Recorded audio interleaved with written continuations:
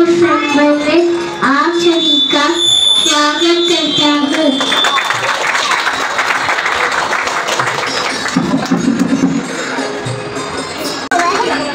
मैं इसे तुम्हें एक उंगली उठाऊंगा। ये तो बहुत भारी है।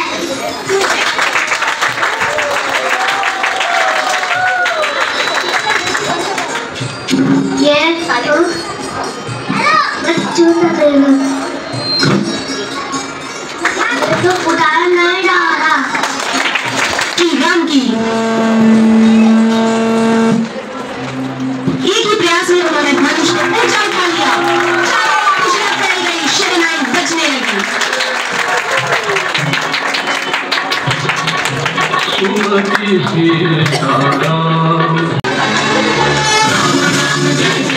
सीता और राम ने एक दूसरे को जयमाला पहनाई।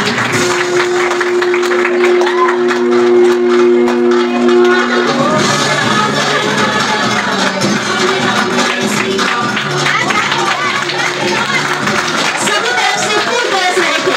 अपनी प्यारी राजकुमारी को सभी ने राम और सीता को आशीर्वाद दिया।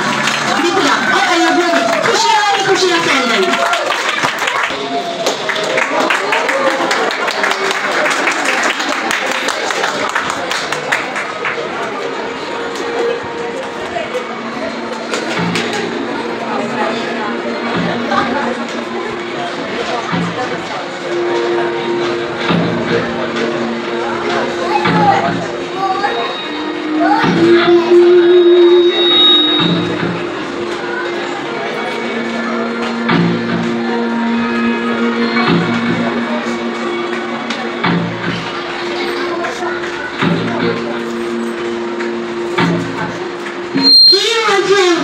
तुम्हारे पुत्र राम को राजा होना चाहिए, राम को नहीं।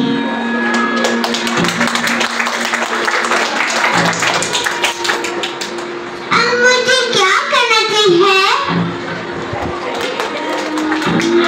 राजा दशरथ से तुम्हारी दो इच्छाएं मांग लो।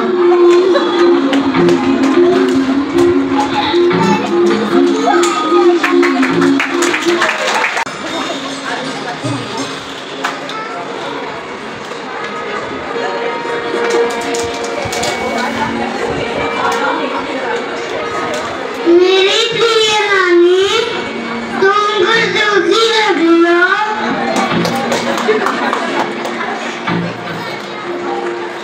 हाँ, मैं अपने पुत्र को पैदा के रूप में देखना चाहती हूँ। तो राम को 1400 साल के लिए वनवास जाना है।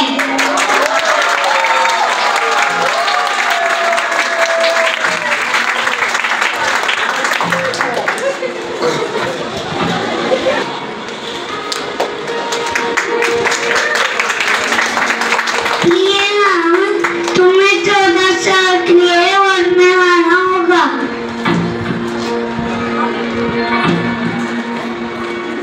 जैसे आपकी आज्ञा राशि।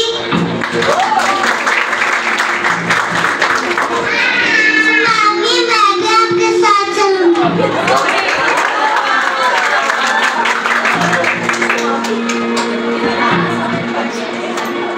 पहले मैं भी आप दोनों से साथ चलूंगा।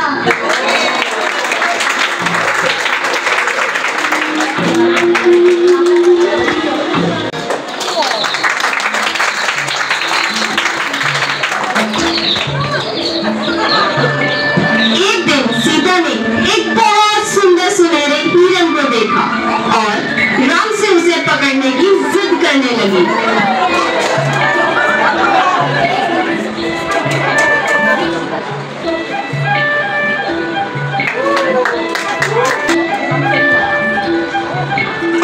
इस सुंदर हिरण को देखो राम, मुझे हिरण चाहिए।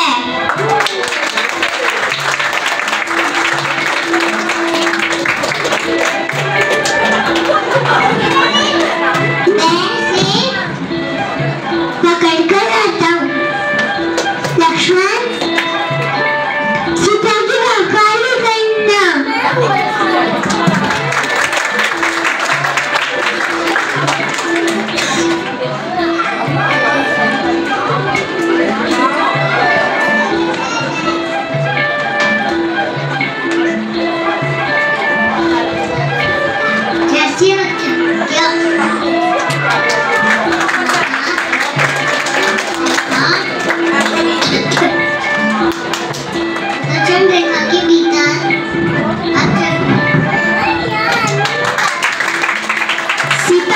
लक्ष्मण के साथ छोड़ के राम ने हिरण का पीछा किया।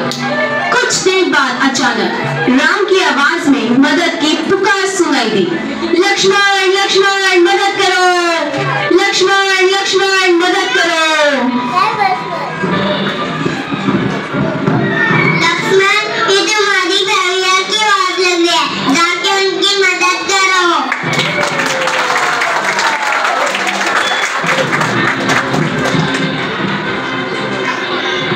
लक्ष्मण ने कुटिया के चारों तरफ एक लकीर बनाई।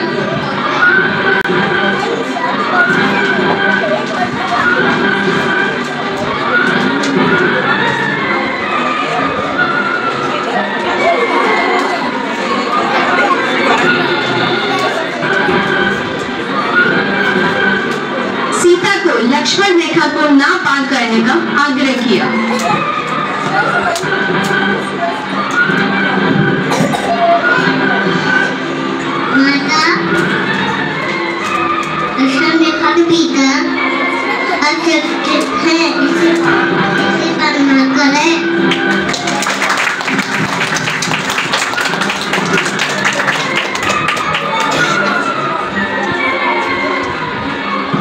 लक्ष्मण राम की मदद के लिए निकल पड़े।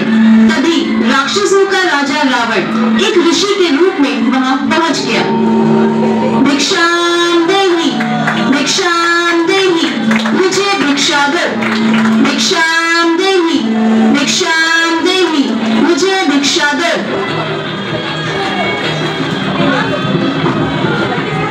भिक्षाम देहि, भिक्षाम देहि, मुझे भिक्षा दो।